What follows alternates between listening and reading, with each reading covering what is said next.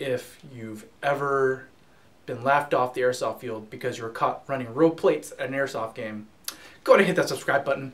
Guys, make sure to like and comment. The comment section down below is a special school for special children. And if you guys are looking for a way to support the channel, guys, head over onto AIRSOFT GI. They have all your LARP Raider kit, you know, new airsoft guns, tactical gear, parts for your LARP Raider attendees, you know the drill, and free shipping over any order over $99. Now, is it worth it? Well, are you worth it? Lady, gentlemen, and my often forgotten, but not by me, non-blowback CO2 pistols. Today we're going to be talking about maybe a low-key heated debate topic in the airsoft community. We are not going to be talking about this gem of a gun here, especially with that Jag Arms Master Key. Today instead, we're going to be going over tactical vests versus plate carriers. Now, all of us here at AIRSOFT GI at some point have run one of these bad boys in the past. For me, I was running something extremely similar to this, like a cross-draw vest. I believe it was by NC Star, and it was a tan color one. Kevin wore something similar in a black variation, and Cisco ran one in the OD green. So we're going to be talking about the advantages, disadvantages, and possibly why you might be considering running one or the other at airsoft field. Let's get into it. So, what I have in front of me right here is the Lancer Tactical Cross-Draw Vest. This is included in virtually a lot of our starter kits out there at AIRSOFT GI, and it has pretty much everything you need to get playing. So it has 1, 2, 3 M4 mag pouches. It can also fit AK mags, G36 mags, SIG mags, you name it.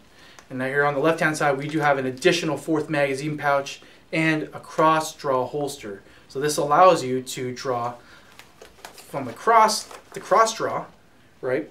And I would kind of call it like the cowboy draw, because if you watch a lot of Western movies, they always draw from the opposite side of their hip. Now, you might be wondering, well, if this is pretty much all you need to get playing, why would you upgrade? And initially for me, that's what I thought too. So I initially started out playing airsoft wearing one of these, and I would do my mag changes super slow because, you know, since I'm a right-handed guy, and I'll be holding my gun with my right hand, and when I would do a mag change, I would have to drop this magazine first on the ground, and then I'd have to reach over from my side, pull a Velcro tab, and then get a new magazine. Now, this can work, but oftentimes it is counterintuitive, and it spends a lot of time for me in cover and having to focus on reloading rather than pay attention to what's going on in the field. So I'd oftentimes reload. It'll take me maybe anywhere to 3 to 5 seconds, and by the time I pop back up, ready to shoot again, the person I was shooting at already moved on. So that's one of the main gripes I had about a cross-draw vest like this. But one thing I really loved about this is that it is very flush to your body. So because of how it just fits over your body, it is mostly made out of like nylon webbing, nylon mesh.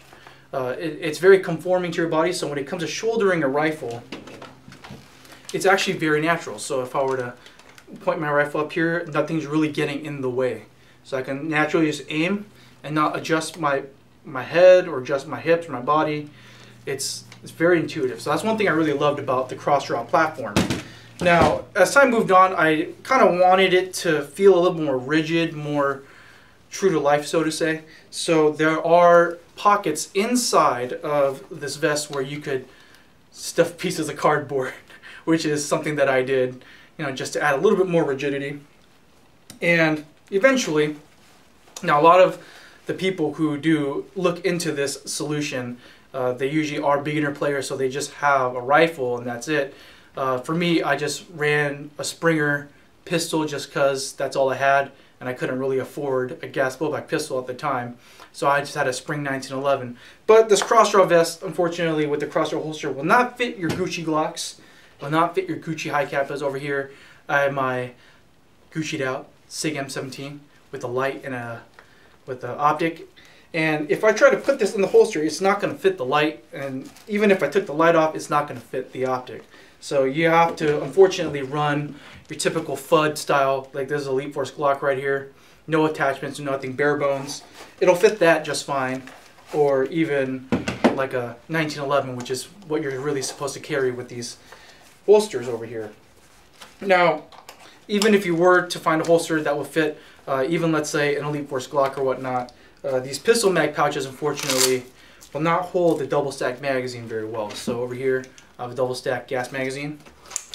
You can put that right there, and it has a hard time really closing or keeping that magazine secure. So make sure to do a little bit of research. We're just out here telling you what you're going to be running into if you're looking into this for pistol storage. And over here on the right hand side, you got your typical admin pouch over here on the side. So I have mail gang pads, all my mail gang members out there. And this, I would use it to, store my Skittles, my M&Ms, maybe a couple chicken nuggies, you know the deal. So yeah, so it's a nice all-in-one system. It does also come with the battle belt integrated into the vest, just to give it a little bit of retention with these like little sideways utility pouches, which is nice. But eventually, I think if you continue playing, you will start to wonder what else is out there that'll suit your needs. Now, the next iteration of the cross-draw vest would be something similar to this, which is, this one is a Condor tactical vest, and as you can see, there are no integrated pouches, and there is MOLLE webbing from the nipples down. Now, you might be wondering, why would you want this over a traditional cross-draw vest? Well, the first thing that I would say that has an advantage over a traditional cross-draw vest is magazine placement. So, if you notice, back in the first segment where I had my black cross-draw vest, all the magazines were on my right-hand side, and that over time you'll realize that it slows down your magazine reload speed if you are right-hand dominant like me. Now, this will give you the ability to purchase an additional magazine pouch and run it on your left-hand side if you're right-handed. So that way, if you are to shoulder your rifle, and again, these kind of vests are nice because it just allows you to naturally shoulder your rifle without really moving. You can grab a magazine from your left-hand side and easily put it into your gun, and that'll drastically reduce the amount of reload time that's needed for you to get back and start shooting plastic again. Now, this one doesn't have the integrated admin pouch or these chest height pistol magazine pouches, but this is sort of the way that tactical gear will progress on as you get to the higher tiers or the higher echelons of tactical gear, from the airsoft side even to the real steel side, as people like the word modularity or scalability. So they like the option of having to run whatever pouches that suit them, their play style, and their mission set. Oh, that sounded really cringe, but that's just what it is. So the vest platform itself should run very similar to the cost of a pre-built cross-draw vest, but the drawback is you will still need to purchase pouches to tailor it to your needs. Fun fact, that was actually the very first vest I ever bought. So for me, after getting out of the cross-draw tactical vest ecosystem, for me, I moved on to something like a plate carrier similar to this. So this is actually one of the first plate carriers I've bought. This is the Condor Sentry plate carrier, and it is a very, very affordable plate carrier, and it allows you to have pretty much exactly what you need on the field without having to bulk up anymore with unnecessary pouches or pieces of fabric or nylon. So on the sides here on this plate carrier, it's just secured by these buckles, so you just buckle in and out. It's nice and quick. The plate carrier itself is very aggressively cut, especially for back in like 2011 when I bought this. And it allows you to put in plates. Now, a lot of you guys out there that run plate carriers in airsoft, obviously we don't really run real plates. So right here I have, I believe these are either the Lancer Tactical or the Emerson foam plates. They are available also in hard plastic, which is something that I prefer. I just like that bit of rigidity. And also there are at-home remedies such as cutting pieces of cardboard or taking your childhood play mat foam and cutting it down to a plate size, which is exactly what I did when I was a kid back in the day. So why would you put plates in an airsoft plate carrier? Because I see a lot of you JPC guys out there running a JPC like a chest rig. Well, the plate carrier itself, at least in the real steel world, which Airsoft is deriving a lot of their products from, is that a plate carrier is designed to hold a plate. So everything is built and designed to work around the plate inside the plate carrier. So it gives you that bit of rigidity, so it becomes a nice hard mounting platform to keep your gear, keep your pouches and accessories exactly where they need to be at all times. So a common problem with a lot of people who don't run plates on their plate carrier is that they will get the fatal floppage. So if they're running around or getting into weird positions, crouching while shooting and whatnot, the vest will eventually either crumple up or sag, and we don't really want that because it doesn't look cool. So here on this Century plate carrier, obviously this is a very minimalist setup, so it doesn't really have a lot of excess bulk or excess material that you don't need when it comes out to play. So for me, I just got a triple magazine pouch over here that's open topped for faster, easier reloads. So I would just carry 3 M4 magazines with me. There was a time where I ran 6 magazines just in front of me, but it made me too thick. So I eventually got rid of that. Here on the top, I have an admin pouch that I molly-webbed on here. And, you know, it just kept, you know, the Gucci chicken tendies, chicken nuggies, any in-game snacks I would like to eat, or if there were things like, I don't know, IDs, wallet, phone, whatever you want, you can put in here. And overall, it just looks cool. And in addition, because this plate carrier is strictly just molly, this will allow me to put on any Gucci patch I wanted to rock on the field to let people know I'm cool.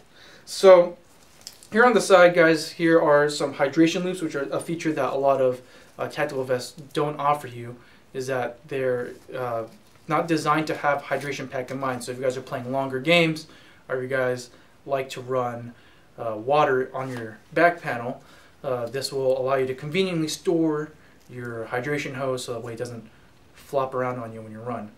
Now, something like this is great, but however, a big drawback, unlike the cross-route vest, is when it comes to shouldering your gun, you kind of have to negotiate with the plate carrier a little bit. So because of the shoulder pads and also the shape of these plates, you kind of have to practice a lot when it comes to shouldering your rifle. So even for me, I kind of have to adjust a little bit to shoulder properly, and sometimes it just becomes a giant pain. Now, why would you want something like this? Well, even though the tactical vest itself is ample protection when it comes to getting shot with BBs, in my opinion, I think a plate carrier does the job a lot better. It'll still be able to tell you when you're hit, but you don't have to come home with 5 or 6 extra nipples when you take your shirt off. And it's minimal enough to where it doesn't feel like I'm wearing a second jacket or whatnot. It just feels like a little extra additional piece of kit, because my sides of my boobs and the sides over here and even down to my survival pouch, it allows for that extra breathability, and overall it keeps you feeling lighter and faster on the field. And lastly, when it comes to the final evolution of the LARPerator Airsofter, is a real steel plate carrier setup. So over here I have the Ferro Concepts Slickster, and I have it kitted out with HSGI tacos and a nice little dangler pouch, and I have a TMC banger back panel here on the back, and I'm running a comm setup. I have some basic medical kit. I have a medical equipment inside here, and you know, I just have a tourniquet over here. So this is mainly focus off my when it comes to real steel shooting. However, eventually you'll get to the point where, you know, the airsoft stuff isn't really cutting it for you. So why would you want to run something like this over, let's say, like the Condor Century? Well, eventually, if you play long enough and you really deeply understand your play style and how you play, you're gonna eventually realize that there are ways that you can have your gear tailored to your play style rather than having your play style tailored around your setup or your gear.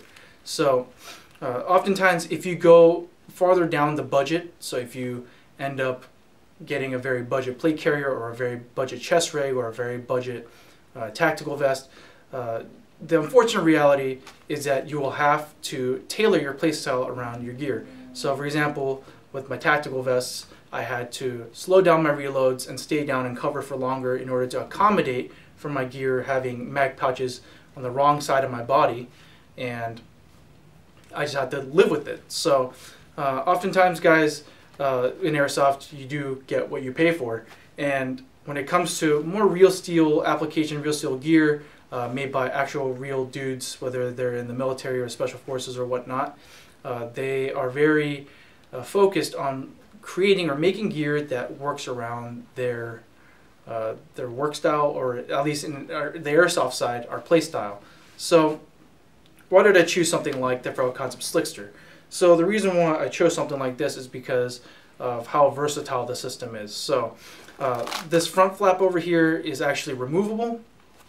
It's contained by these little things called G-hooks, and I could swap placards out or swap front panels out for anything I would need. So since I am a private collector of sorts, I will have a 308 or a DMR setup that runs SR25 magazines, or I'll have an SMG, so I'll need pistol caliber carbine or longer extended pistol pouches, or for all my gas shotgun users out there, I can just completely just rip this front shingle off completely and just have exposed Velcro, and I can just Velcro on shotgun loops, and I can run a gas blowback shotguns. So again, this vest is very accommodating to all sorts of different play styles, and it's very tailored to that. Also additionally, on here on the side, I have an elastic cummerbund, which is nice. It hugs you nice and soft, almost like how my parents never really hugged me growing up. So it does give you some emotional support in addition to structural support as well. Now, this cummerbund by Feral Concepts is actually very unique and is very innovative, very forward-thinking, because these have pockets in them. So instead of having MOLLE on the side and you attaching pouches which add extra bulk and have your arms stick out more and increases your profile, makes you a bigger target, they have decided instead to create this nice elastic pocket system to fit anything you need. So over here I have my Balefang radio neatly tucked in, and I have 2 extra magazines which I basically move down to my battle belt every time I reload off my belt. And over here on this side I have a tourniquet. Now this is very great because it does become like a one-size-fits-most. So if I am not running this plate carrier and I want to give it to a buddy or lend it out to a buddy, it's very easy to size. I don't have to go back to the back of the plate carrier and readjust, pull strings or whatever. It's just stretchy Velcro with stretchy elastic on it, and it'll pretty much fit most normal sized people. Now, again, this is all stuff that is tailored around you as a player. If your play style is already perfectly suited, perfectly tailored to your tactical vest, shout out to all my Airsoft FUDs out there. Go ahead and put your FUD comment down below. And yeah, and if it works for you, it works for you. And I'm just talking as my experience as an Airsofter who's been playing for over 10 to 12 years, is that eventually you kind of get tired of having to adjust the way you play or adjust the way you run your kit based around the limitations of your kit. So eventually it is a very freeing experience when you do get to keep the way you play, keep the way that you run your gun, your airsoft gun, and just have a kit that is designed around that.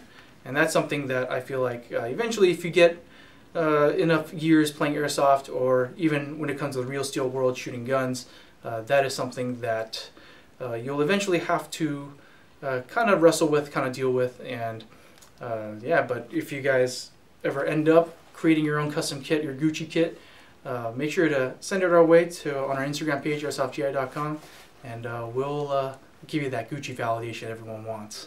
Guys, make sure to like, share, comment, and subscribe. Thank you so much for sticking through my exhaustive little Grand Thumb impression. Again, we're just here talking about airsoft kit, differences between an airsoft tactical vest and a plate carrier. Let me know down in the comments what you guys prefer to run and why you guys choose to run it. Again, this is in no way telling you about what you should or what you shouldn't run. At the end of the day, everyone plays differently, and Again, the kit is designed to tailor around your playstyle. So if you guys have a $30 chest rig, $30 cross-drop vest, and it perfectly suits you, hey, more freedom to you. To be honest, I wish I was like that, so I don't have to spend so much money on all this Gucci kit. But yeah, we upload every new video on Wednesdays and Fridays, live stream on Thursdays, so make sure to always stay tuned for that. And we will see you guys next time. Alright guys, we have another shooting challenge today. We have 2 cans. I'm going to have 1 chance to shoot a can, do a quick reload, and then another shot to shoot the other can. Let's see how we do. Alright, shooter ready? Yeah. And go!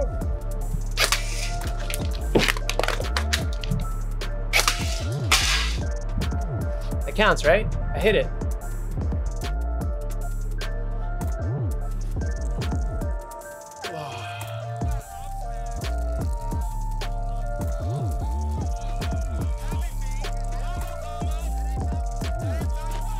Hey, stop! Whoa!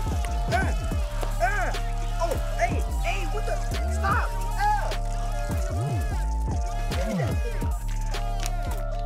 I'm wasting water.